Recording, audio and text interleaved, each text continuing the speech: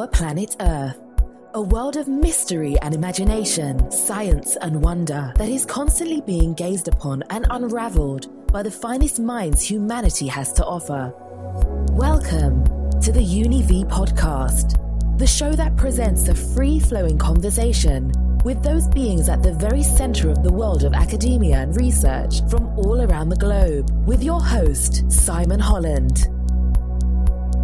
Welcome to the very first UniV podcast. We're very excited to have on the show Professor John Hutchinson from the Royal Veterinary College at the University of London. John is based within the Structure and Motion Laboratory and has worked somewhat predominantly in the field of evolutionary biomechanics, particularly in large terrestrial vertebrates such as elephants, crocodiles, giraffe, and of course the mighty dinosaurs. He recently appeared on the BBC documentary Attenborough and the Giant Dinosaur with Sir David himself, discussing the locomotion of elephants and the large, yet unnamed Titanosaur, of which the documentary investigates.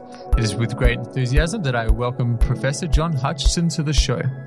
I'd like to welcome you to the show and thank you for speaking with us. Sure, yeah, no problem. Now, what attracted you to this and how did you get into it? So generally we're looking for information on the sequence of changes within a group. So how did size change, for example? So we're either relying on living animals and measurements of living animals or measurements of fossils to the degree that the quality of the fossil record allows it. And that allows us to piece together the order in which things happen through evolutionary history. And that's kind of the fundamental question we're generally after first, the pattern of evolution in evolutionary biology.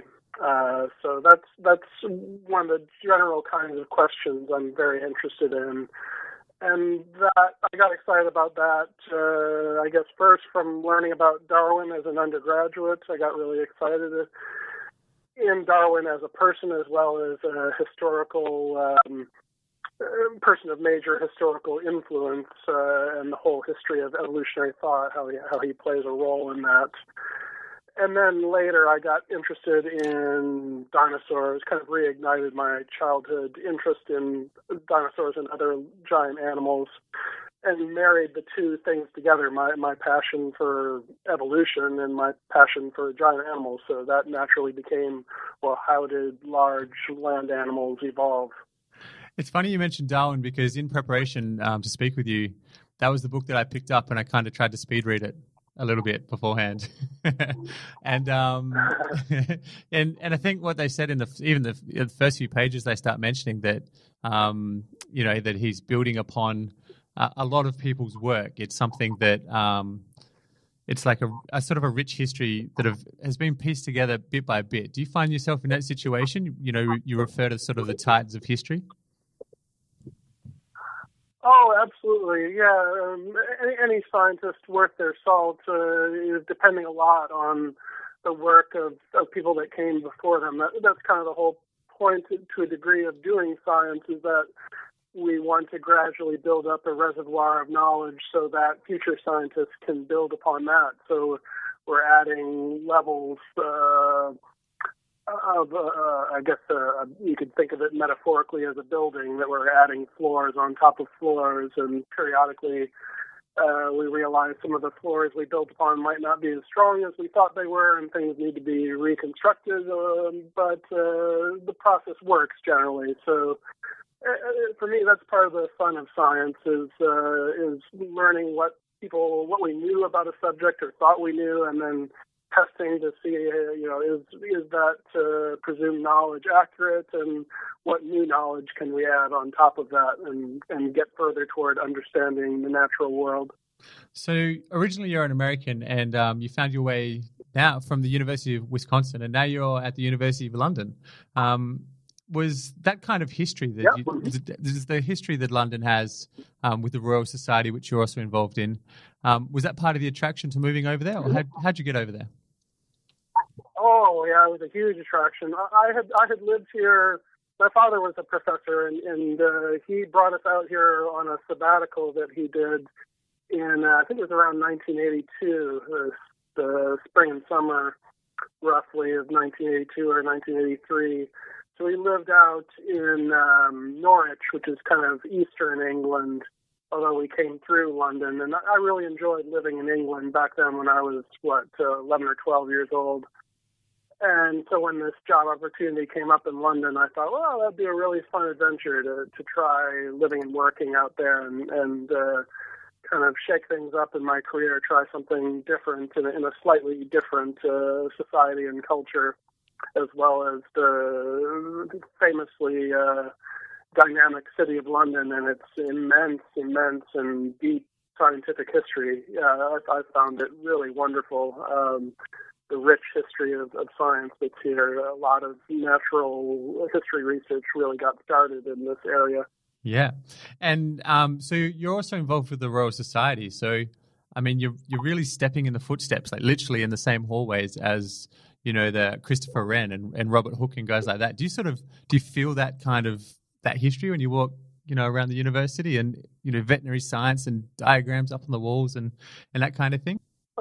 So yeah, I mean, I interact with the Royal Society of the United Kingdom, which, I'm not a fellow of the Royal Society, which is kind of one of these prestigious honorary posts, but I do interact with fellows of the Royal Society and get some funding from that society. But our college, the Royal Veterinary College, is completely separate from that that old institution, the Royal Society. They're separate royal institutions completely, although a lot of synergy between them. And I've definitely benefited from that synergy. That there's the Royal Society, which has Richard Owen and Darwin and many other very, very famous scientists have been part of that, and many famous scientists today are as well, including some of my collaborators. But the Royal Veterinary College has been around for about as long, very roughly, give or take 100 years, as the Royal Society. So there's a very long history there, going back to the late 1700s. Yeah, they used to do some. Our college has been around. Sorry, they used to do some really cool, experiments when they're kind of figuring things out. Do you find yourself in that sort of insight? There's a lot of attention to detail, but is there any experiments that you sort of wish that you could do? Big sort of, So what's on your bucket list, I guess, as a scientist? What's on my bucket list as a scientist? Like, are you thinking classic experiments to redo, or totally new experiments that no one has done before? Oh, I guess you'd be giving away some games trade secrets if you could told us the new ones. But yeah, we don't want to do that. We don't want to give anything away. But Well, so I mean, I can say some kind of bucket list things. There are animals I'd love to work with. A lot of the animals I work with them because I love them. I think they're amazing animals. And that's one way that biologists choose what to work on, is they work on whatever interests them, whatever excites them. I think I'm that kind of scientist more than kind of a model organism scientist who's someone who works on an organism because it's the best organism to study to answer whatever they're interested in terms of some broader question. So a lot of people study fruit flies because their genetics are really well worked out. They're a great model organism for answering questions about genetics. I tend to just find animals that I'm interested in and study them. So I'd be really excited to work on pangolins, these armored mammals that roam parts of Asia and Africa. I've always found them really cute and fascinating. They can walk on two legs in kind of a dinosaur-like posture. So I would love to study them. And they're also threatened by a lot of problems these days. There's a lot of trade, illegal wildlife trade in pangolins to feed the hunger for their skin and meat in especially East Asian markets. So there's some ways potentially we could even help out in some way in helping bring attention to this major problem that may bring these really cool animals to extinction within even our lifetime. So penguins, major bucket list animal, definitely. I'm going to borrow a line and I'm going to butcher this, but it's from Bill Bryson's, one of Bill Bryson's works. And he said, as good as a planet is at supporting life, it is much better at exterminating it. And it's estimated that 99.99 reoccurring percent of all species that have ever appeared on the planet no longer exist. So everything. So that statement is a marvelous scale. How would a point like that work in your experience? You've seen some creatures work and some divisions of creatures, fail miserably. What's the kind of separating factor there? Okay, that's an interesting question. So that kind of relates to the idea of deep time, that the Earth has an incredibly long history, and our brains are not well suited to thinking in terms of millions or let alone billions of years. And there have been a lot of species around in those, a little over 4 billion years of life's history on Earth. So it's just a part of ecology and evolution that species inevitably go extinct. No species lives forever. No species ever has, as far as we know. Change is the rule, really, and extinction is part of that change, which makes room for other organisms to take the place of organisms that have gone extinct, or species, rather.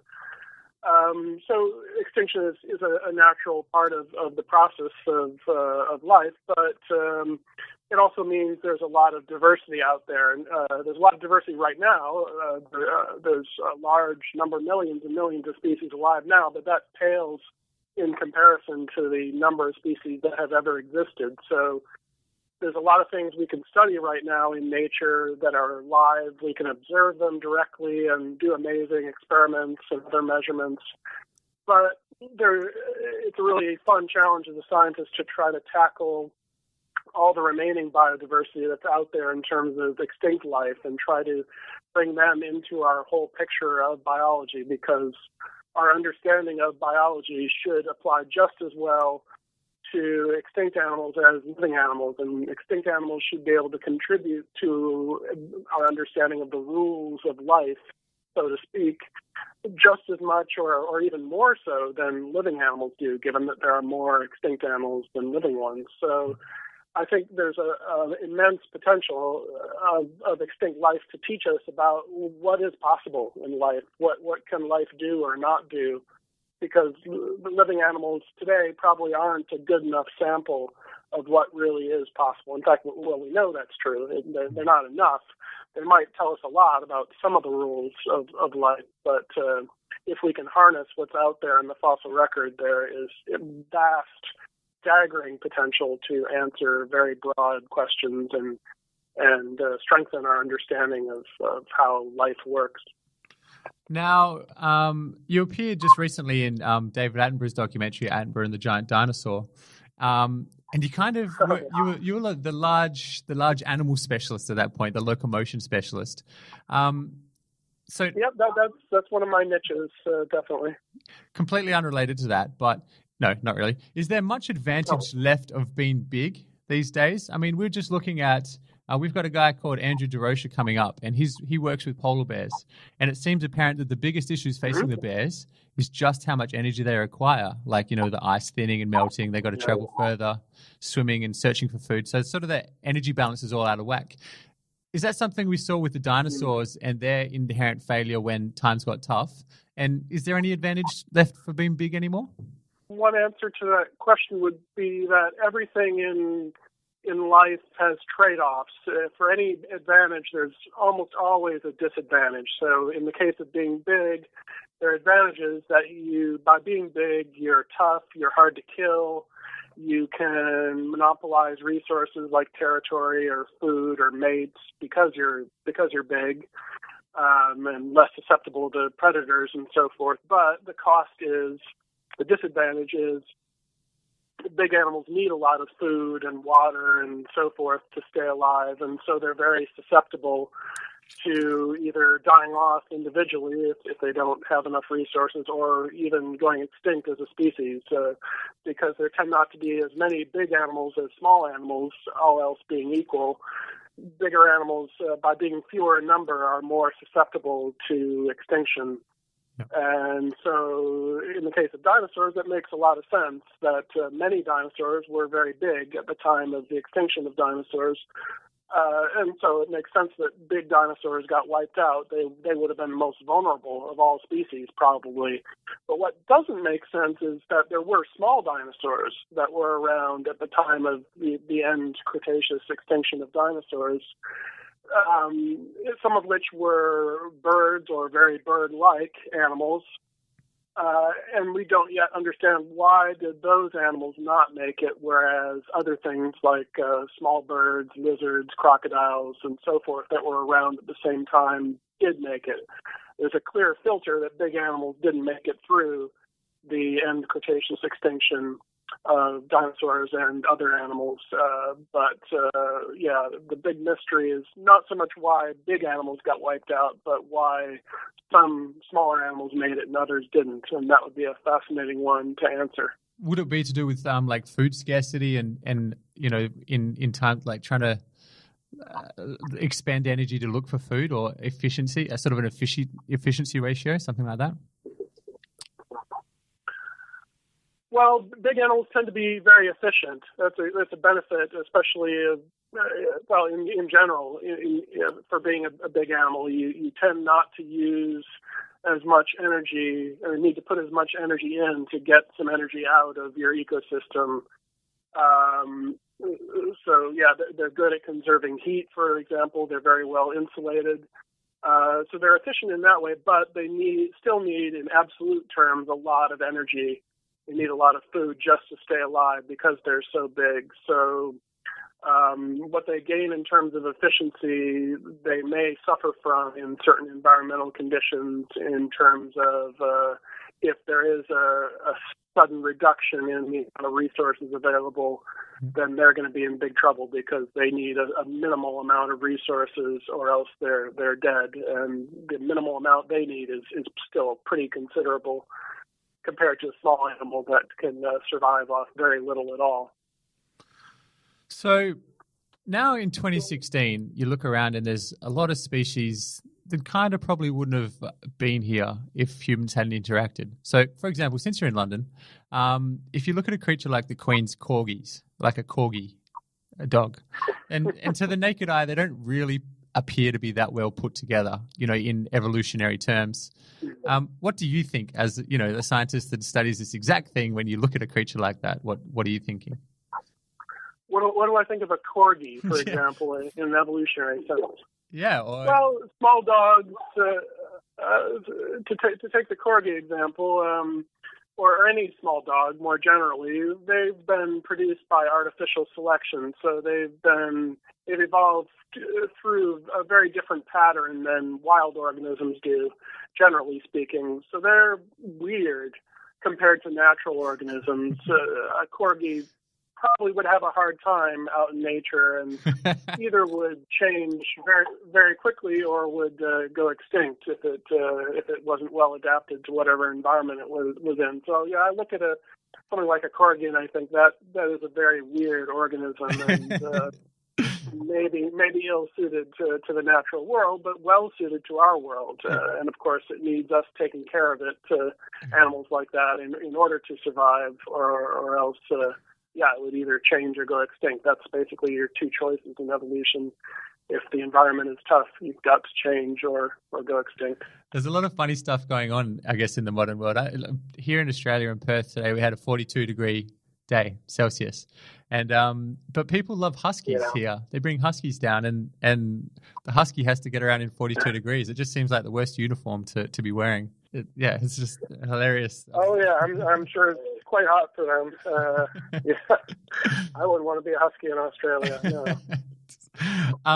Okay, so I have a hard enough time myself. I'm a pretty big guy myself, so I go to Australia or out in the heat, and I don't cope well. I grew up in Wisconsin, which has its warm summers, but goes below zero in the winter. So I'm kind of more a cold weather organism. Yeah, you need hibernation. Is better suited to that. Regular hibernation is the key. Exactly.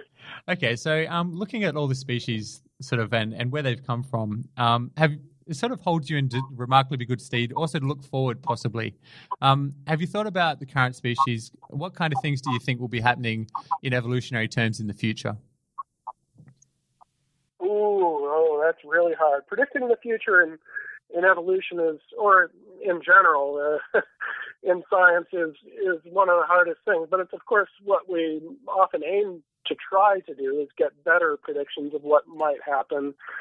Well, all the rage these days to talk about is, of course, climate change, and that's almost pretty much an inevitability. And so the question lately in conservation biology and other fields of biology is often, well, what is going to happen? What organisms are going to make it as the climate generally warms and becomes less predictable, more chaotic over the next 50, 100 years?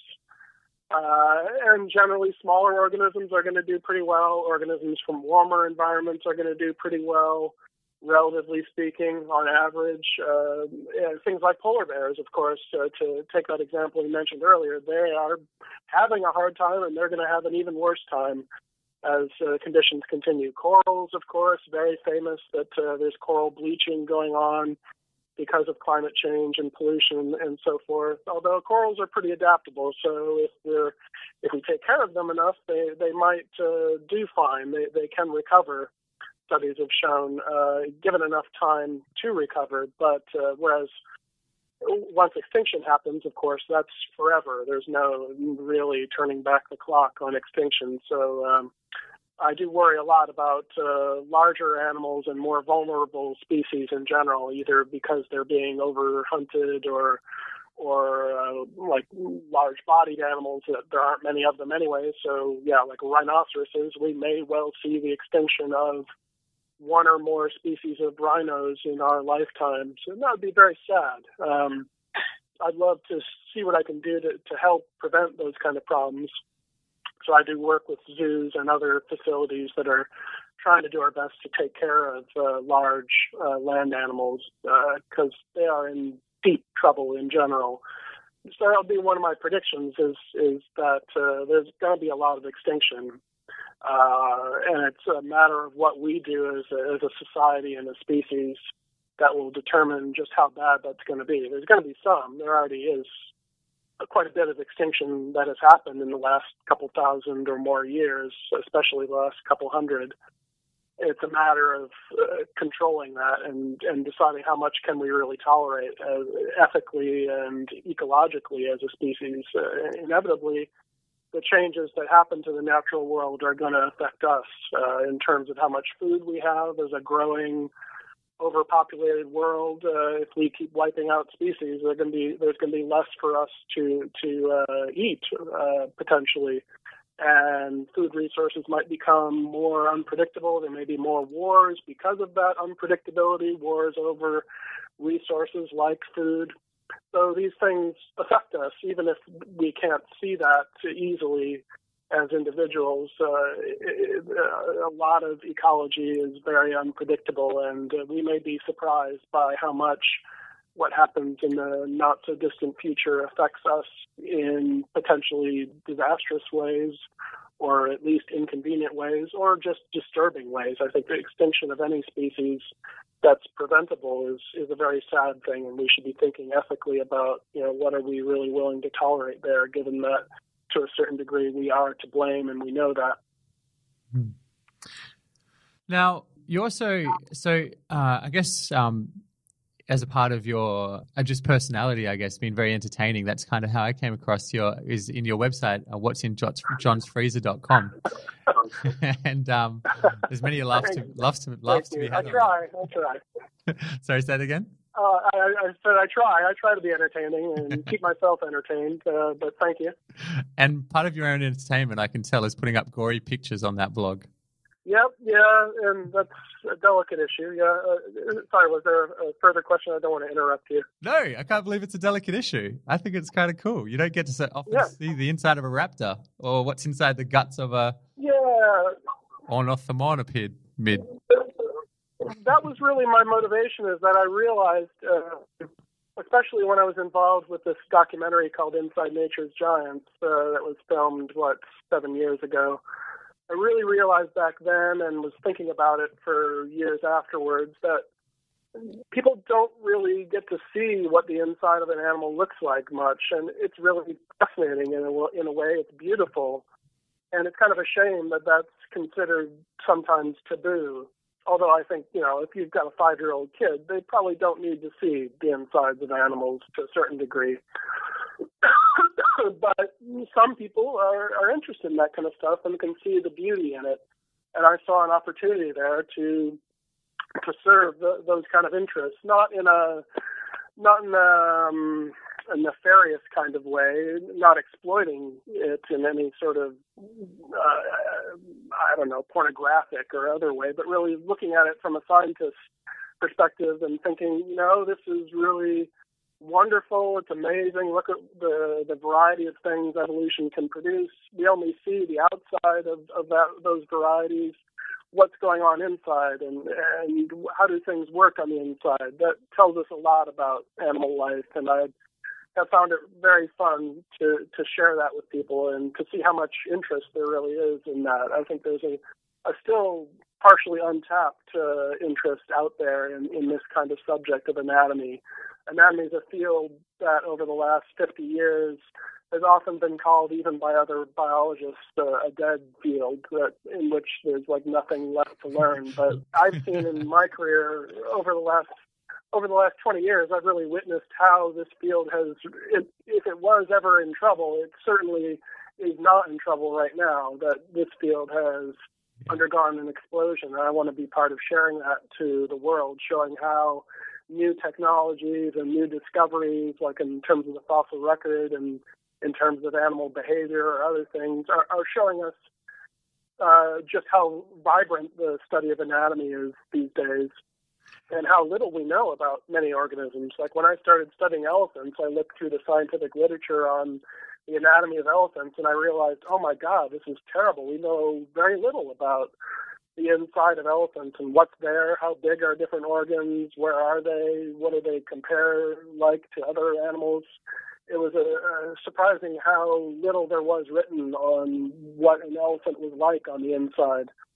And that actually can be very important. Like if you're trying to treat clinical problems with an elephant and you don't know what the inside of an elephant should look like in a normal animal, how are you going to know what's abnormal? And how are you going to help elephants in captivity or even in the wild, for example, from a veterinary perspective? How are you going to treat any sort of problems that they have if you don't even know if what looks like a problem is a problem or just normal variation?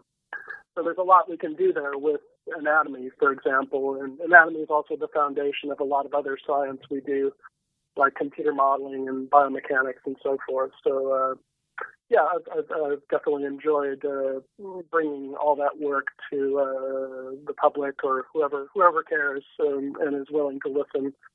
Still a pretty small niche kind of blog, but it's been exciting, even the level of interest I've gotten. It's very entertaining. I mean, you've desensitized me now. If it's got a stomach churning rating of under 5, I'm a little disappointed. Thank you. Well, yeah, I try to mix it up a bit. I don't want to. If I had it at a 9 or 10 all the time, I think it would be an overkill. And I try to keep some variety there, so there's something for people that really want to think more intellectually versus just see crazy visual stuff that blows your mind a little bit, or even disgust you a little bit. I try to vary the stimuli that are presented in that blog and keep people on their toes a little bit in terms of what's coming next. Although, with the stomach churning rating, trying to warn them if there is something that might upset them coming up. I think it's criminal that people say that any field in science is a dead field, because I still teach in schools every now and then, and I'm looking at kids, 7, 8 years old, that are hearing about dinosaurs almost for the first time. And each of their every year, there's 30 kids' minds blown again. And they would just get set on a path, just sort of similar way to you did, just from the interest. They're getting out all the books from the library and reading them all night with a torch, that kind of style. Kids are still doing that. So to say that anything is a dead field, especially something, related to locomotion and evolution, would just be, absolute fallacy, I think, in my opinion. Yeah, I think there's a lot of truth to that. I mean, the problem is that scientifically, as we gather more knowledge, inevitably every field does decrease in terms of what's left to discover. As we discover more, if those discoveries are accurate, which sometimes they're not, and we need to test that. But as we learn more, there's less to discover. So every field is sort of dying in a way as you discover more. But also by discovering more, you open up new questions that you may have never thought of before. So it's hard to predict when a field is dead or not. The fields can have resurgences, and I think anatomy has had that. I'm sure there are other examples that I'm less familiar with. I'm sure there are fields that have kind of died, although I couldn't name one in science that definitely is dead or just all solved. But there are things we know about nature that no longer are worth exploring in deep detail. Yeah. I don't know if you'd want to call that a dead subject. It's just a well-known subject. We've mastered it. Yeah. If we've mastered it, we can move on a bit. But doesn't mean it's not important or is truly dead. I don't know. I think sometimes the labeling of a field as dead is maybe saying more about the person applying that label than about the field itself. I think like in the 1950s, looking back at the history of what was happening with anatomy, which was at least in the 1800s and into the 1930s, 40s, maybe 50s, was one of the premier sciences and then became not. One of the conflicts that was raging was between geneticists, as DNA and genetic approaches became more popular. Geneticists began attacking anatomists. There was a conflict between those two fields to a certain degree. And I think that was territoriality. Scientists are human, and there's always a natural jockeying for position in the echelons of science. Different fields trying to say, we're the most important, and that field over there is not so important. So you may drag down another field while you're trying to raise yours up. And I think to a certain degree that happens with genetics, for example, and anatomy. Maybe deservedly so. I mean, genetics was incredibly important, of course. There's no question about that. And discoveries from the 50s onwards have been just revolutionary. But that doesn't mean that there wasn't any possibility of a revolution in other fields, like anatomy has had its own lately. So, yeah, it's interesting to think about this in terms of cultures and human society and how science is very, very affected by our own human temperaments and biases. Now, John, I want to thank you, first of all, for being on the show. But if people would like to follow you and learn more, what's the best way? Well, I'm on Twitter at John R. Hutchinson, and I have a website at www.rbc.ac.uk/SML, which is a Structure and Motion Laboratory, our biomechanics lab. Those are two ways to follow me, or my blog that you mentioned, what'sinjohnsfreezer.com, is another example. I've got a pretty strong general presence on social media with my team, so I'm pretty easy to find. Or you can just Google John Hutchinson and you'll find various virtual incarnations of me out there. Fantastic. Well, thank you very much for being our very first guest. That's a huge, honor for you, if I could presume, but honor for us to have. Yeah, I didn't know it was the first guest. That's great. That's great. Huge, thank you, Simon. It's a huge honor to have you on the show. So thank you very much. And yes, I encourage everybody out there to check out John's information. He's hilarious on Twitter. He's got What's in John's Freezer, plus a lot of links to academic papers if you like to dig a little deeper. So thank you very much, John, and we'll talk to you soon. All right, thanks a lot. Catch you. Thanks a lot. Bye-bye.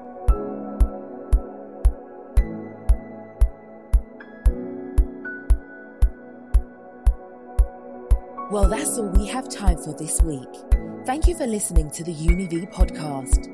To follow our series, please subscribe to our channel via iTunes, Beyond Pod, or the equivalent service. And if you particularly enjoyed the show, please don't forget to rate. For further information, news, videos, and articles, head to univ.com.au.